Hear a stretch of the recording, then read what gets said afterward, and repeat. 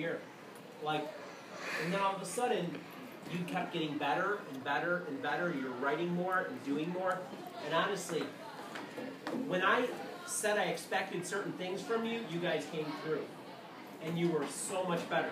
Your ELA tests, I mean, we had like 75% of this class get 2s or 1s. That's not passing. I'm going to say, it's day and night difference. What you guys did on your New York State tests, so much better. So much better. I can't say for sure that every single kid passed with flying colors, but I know that we were easily way over 50% or better. Last year, 75% failed. This year, easily half that. Easily.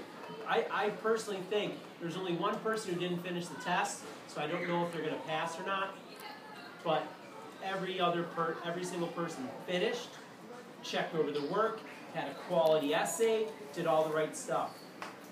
Remember your essay formats. You'll use those the rest of your life. It'll just be bigger and longer. That's all. But more importantly, back to you guys. Thank you for an awesome year.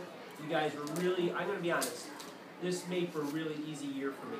You guys know outside of the classroom I had a lot of bad stuff happen, unfortunately. You know, you get years like that. Bad things happen, you know. But, you know, you guys made it easier. When I came back from taking care of Mrs. Finn and then some other things happened, you know, with people passing away and stuff, you guys really were awesome. When I came back, I didn't have to clean up a lot of stuff. You guys were really good and respectful. And you know what? I'll always remember that. That meant a lot to me. Yes? Does Miss Finn's back? Yeah? She'll be back next year. She had to take a year off. She'll be back. Yep, she'll be back. Matter of fact, we're going to be teaming next year. So, yeah. Oh, the Finns are back in action. Back in black. That's right. So we should be good.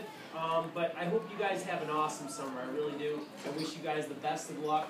You know, I hope you take into consideration the things I said yesterday about hard work, okay?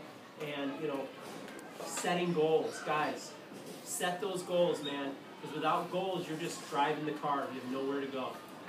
Even if they're small goals. Like next year I want to get all 90s.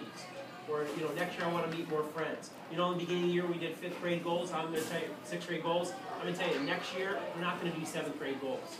Andrew, they didn't have you guys do goals for this year, no? So what do? On a little piece of paper, remember I said in your folder, your agenda, do me a favor, write down a couple of goals that you set for yourself. See if you can achieve them. You know what I mean? So, you know, guys, I really enjoyed being your teacher, and, you know, best of luck next year. And I hope you guys have a great summer. Anybody going anywhere really fun? I'm going to Gary Lakes twice a month. Awesome. Disney. Disney? Very cool. Say hi to Mickey for me.